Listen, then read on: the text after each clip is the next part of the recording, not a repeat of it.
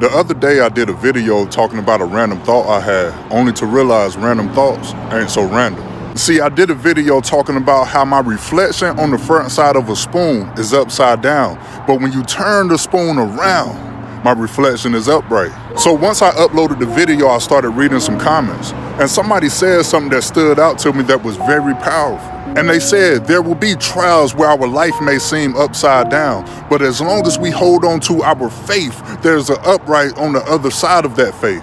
And they finished with saying this: there's perseverance in every situation, so count it all joy.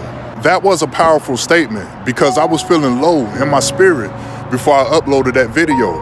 And I learned two things. Number one, the words I needed to hear became available to me the moment I became obedient to the Heavenly Father, because He been told me to upload that video.